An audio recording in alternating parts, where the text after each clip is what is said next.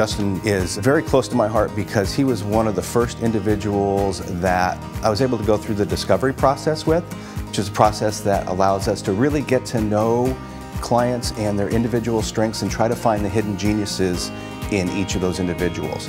And was able to see, he was very quick, very good with his hands, good dexterity. So I knew that something using his hands was going to be a good fit for him.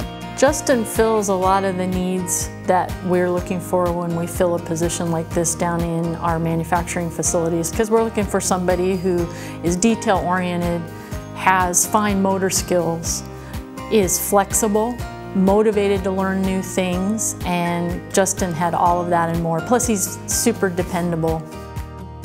Justin is very motivated. He's here every day. He's anxious to learn. He gets the biggest smile on his face when he gets to learn a new task, and he puts all his effort into it to get that done.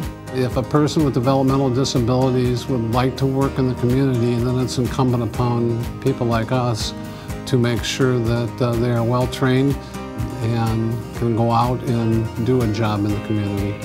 I've been here for a year and I really like my job. I'm very proud of the inroads we've been able to make to bring some of these very talented individuals integrated into the workforce. I see it as a largely untapped labor pool of talent out there that employers are missing out on by not employing these folks. And it's also helping our community, so we feel like we're winning on all fronts.